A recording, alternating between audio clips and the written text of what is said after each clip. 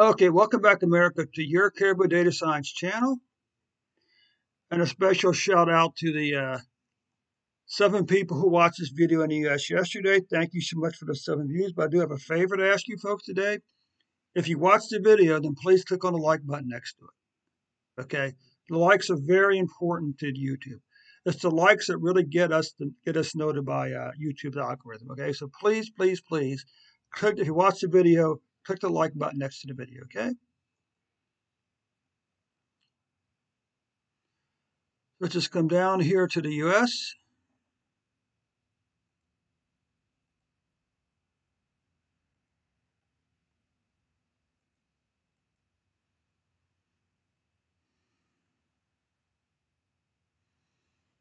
And let's fire up this report for the US now. Anything new on Twitch?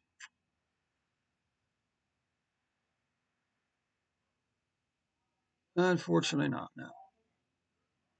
Twitch is an interesting thing. I mean, leak code. Here we go. You won your first contest and win 500 leak coins.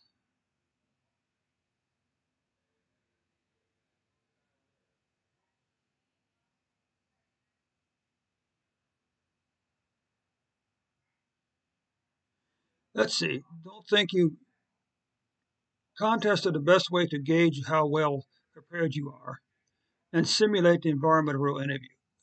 By participating in contests, you will see weekly improvements in your progress and you'll know how to be ready for the real deal. Looking for a part-time job? Let's see. After each contest, you can learn the best from the best by reading our official solutions and browsing the top voted solutions in discussion. Weekly contest 269 starts at 6:30 p.m. Saturday.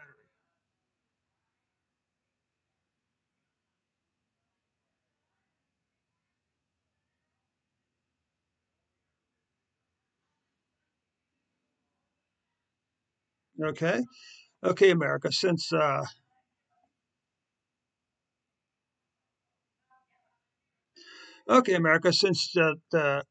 January of 2020, we've had 47.9 million cases, and since the last week of February of 2020, we've had 773,000 cases. Of course, I wonder how many people have died from cancer in that same period of time? How many people have died from heart disease? Okay? We're so obsessed with these cumulative numbers, so we ignore the fact when the numbers actually look better. Okay?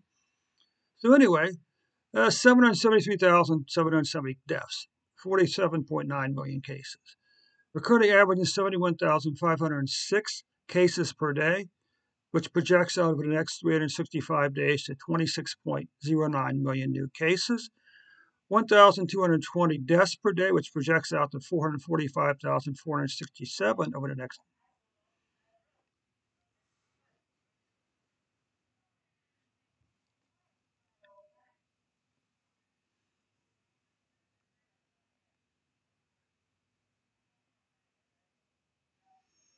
Okay.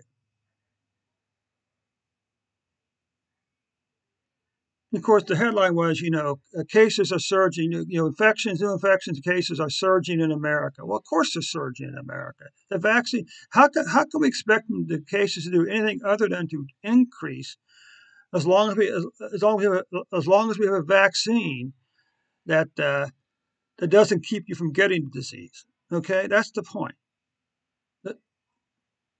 Because ultimately the numbers will continue to go up because until we have a vaccine that can eradicate the disease like the polio vaccine did, there's absolutely no reason to expect that COVID-19 is really going to go away by itself.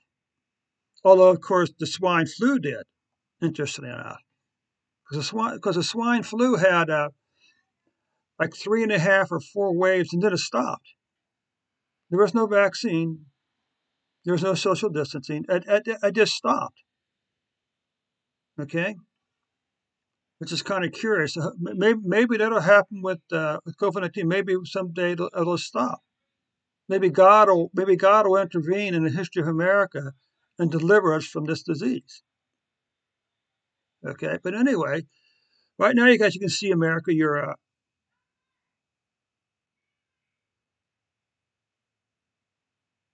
I'll be back in just 1 second. Hey, welcome back, America, to your Caribou Data Science, to Dave's Data Analytic channel. I'll be back with you folks in 15 minutes as we continue to read through the book R for Data Science by Hadley Wickham. See you in another 15 minutes, okay?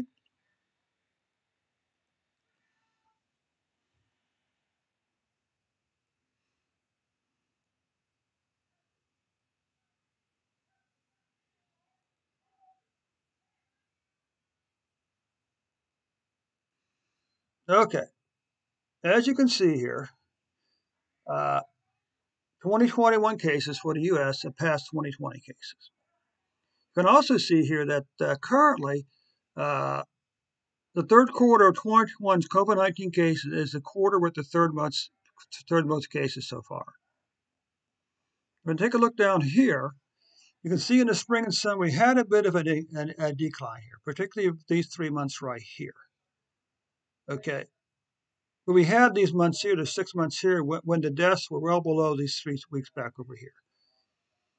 Then we had a 2 month increase in COVID-19 cases, followed by, hopefully now this will be the third month in a row we have a decline in COVID-19 cases in the U.S. Weekly cases, well, again, long declining pattern, pretty nice numbers down here. Then we had this increase in July. Now, what is this increase? Is it unvaccinated people? Is it vaccinated people? Is it Delta variant? I mean, are we going to go through an endless cycle now of vaccinations and boosters for this disease? At what point are we going to learn to live with this disease? Just the way we live with heart disease and cancer. Okay.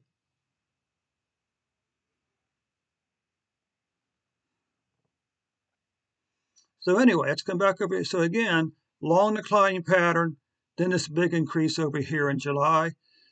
Now again, a long declining pattern, and we had 3 weeks up. Now the numbers have dropped back down again. Okay. Now, if we take a look over here, you can see that our COVID-19 cases spiked on January 8th at 303,492 before falling down around the 13 to 24,000 back down and through here. Okay. Then we had this climb up here, back up to September the 7th to 265,423 more cases. Now, if you come over here, you can see that on November 23rd, that number is back down to 92,609, with a daily average of 92,554 cases on average per day. Now we can look at deaths here, and you can see we got this.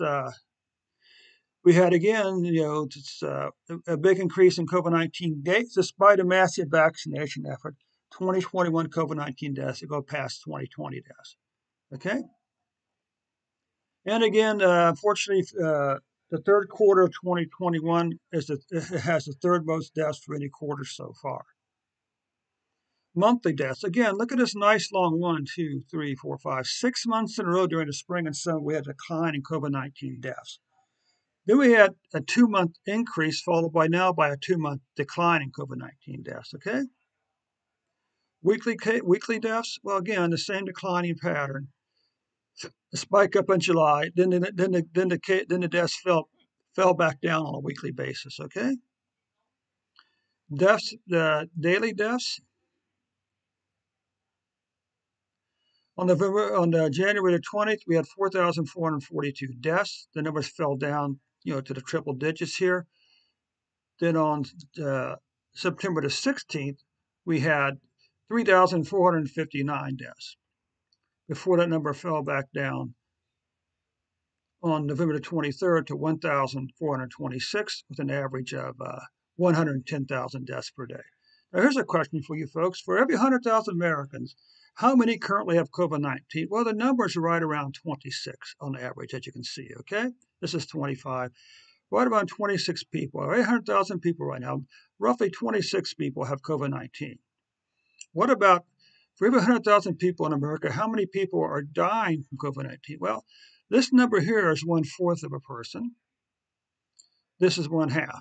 So I'm going to be generous. I'm going to round this average up to say, for every 100,000 people in the U.S., 1/2 of a person is dying from COVID-19. Okay. So, well, anyway, America, that does conclude your report for today. Again, but I just want to say if you watch the video and you find it helpful, by all means, click on that like button next to the video, okay? Thanks so much, America, for your time, and we'll catch you in a day or two with an updated report.